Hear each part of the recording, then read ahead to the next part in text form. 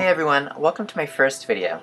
Today I want to show you how I made my faux fur houndstooth coat that was inspired by Chanel and worn by Cara Delevingne on the runway, and most recently seen on Cardi B. The first thing I did was take my measurements, my neck circumference, my chest, my shoulder to shoulder across the back, and the desired length of my coat starting from the high shoulder point. Once I had those measurements, I was able to start drafting my pattern. I would consider this coat to be fairly simple to draft, so you'll notice that I'm not using any blocks or patterns to create this pattern. All I'm doing is taking the measurements that I have and plotting all of those points on my paper.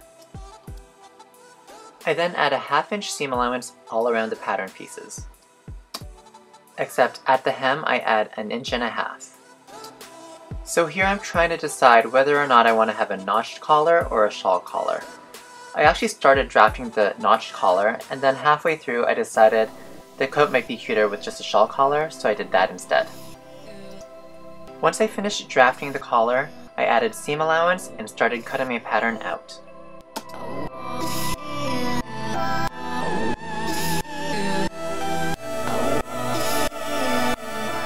Once the front and back coat patterns were done, I had to measure the armhole so I can draft the sleeve pattern.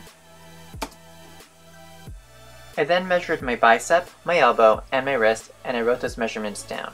And with those measurements, I was able to plot the points on my paper and create a sleeve pattern. I also extended the sleeve length to include my facing so that I didn't have to sew that or cut that out with a separate piece.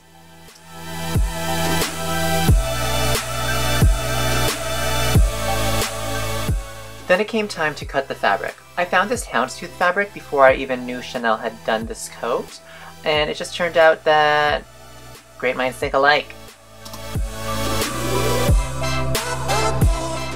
Now here you'll notice from the fold in the fabric, I swung the bottom of the center back away from the fold about 3 inches. This allows for a little bit of a swing and more movement in the coat. Cutting faux fur is usually really messy. Because I was in a rush that day, I used scissors instead of an X-Acto knife, which is what I would normally use. That way you're cutting just the ground of the fabric and not the fur itself. Did I mention that I finished this coat, pattern, cutting, and sewing in under 4 hours?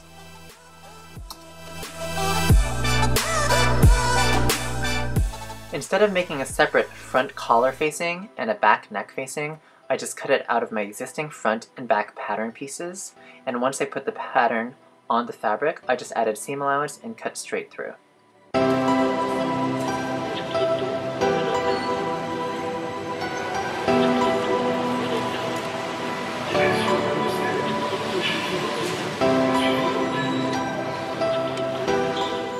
Having a little Dyson vacuum cleaner like this is super handy when you're making a mess.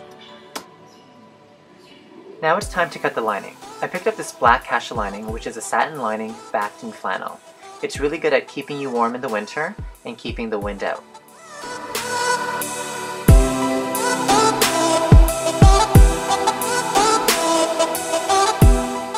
After I finished cutting the lining pieces, I cut out fusing for my front collar facing and my back neck facing.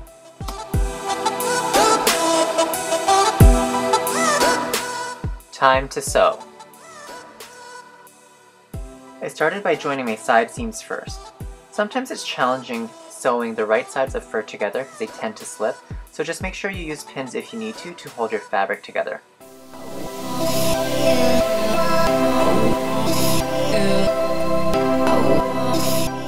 Once I'd sewn the seams and the sleeves together, I joined them at the armhole.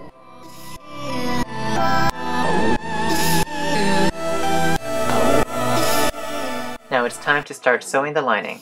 I started with the side seams just like I did with the fur, and then I'm going to do the shoulders.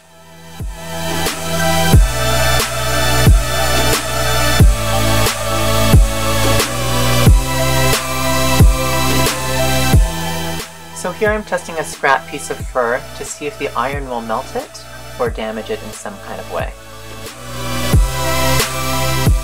Once I was sure that the iron wouldn't damage the fur, I went ahead and fused the interfacing to the front collar facings and the back neck facing.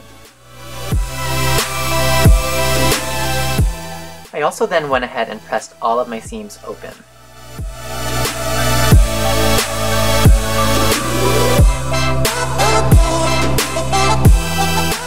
Then it came time to join my facing to the lining. This can sometimes be a little bit tricky if you're working with a satin lining and fur because the two together tend to slip. So do your best to stabilize the fabric as you're sewing the two pieces together by using pins or any other tools that you find helpful.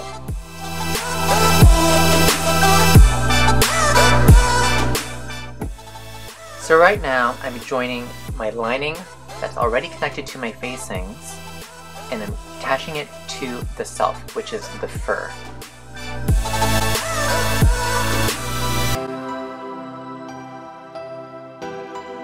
From there, I did an understitch on the fur on the inside of the coat.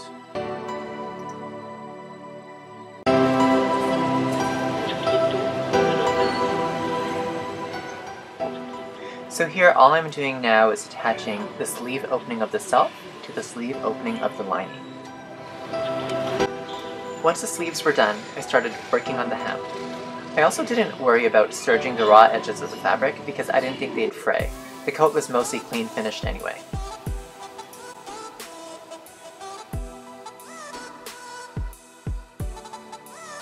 Now what I'm doing here is top stitching the hem of my lining and then the hem of my faux fur.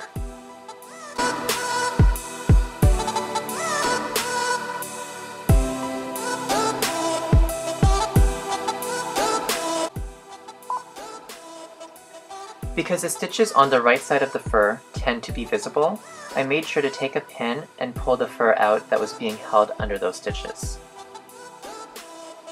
Once the coat was done, it was time to put it on and clean up my mess. Here's a photo of me wearing the finished coat that I wore to a party that night. This is the type of coat that you can pair with a chic outfit for a dressed up look, and you can also pair it with a hoodie, pair of jeans for a more casual dressed down look. It's really versatile and it's super cozy. Feels like I'm wearing a blanket every time I put it on. If you like this video, please leave a thumbs up and a comment below. Please also feel free to subscribe and follow me on IG at Mr_Pawnell and at Christopher Pawnell. Thanks so much and I'll see you in the next video.